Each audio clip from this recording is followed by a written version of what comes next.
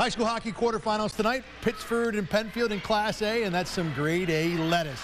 First period, Panthers a 1-zip lead. Cole Mann gets by the defender, off the post and in.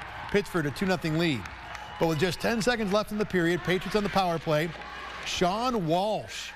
Sweet play here in front to Travis Bush. That makes it 2-1. Penfield would tie in the second period. So to the third.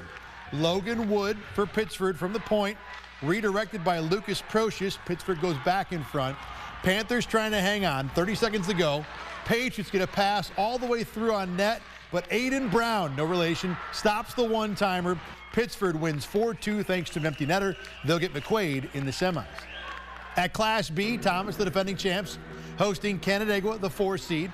After a scoreless first, Jacob Benne out front to Jed Smith. Canandaigua built up a 3-1 lead. Still in the second, Titans fights back. Mike Schwarzenberg, that's what his parents named him. Nick Guardaria all in front. He buries it. A 3-2 game heading into the third. 13 minutes to play. Jason Tucker sets up Ethan Stappenback for about as easy a goal as you'll ever see. We're tied at 3. 4 minutes to play, though. Titans can't clear. Tyler Schuler slaps it on target. Benne the finish. It eventually does go in.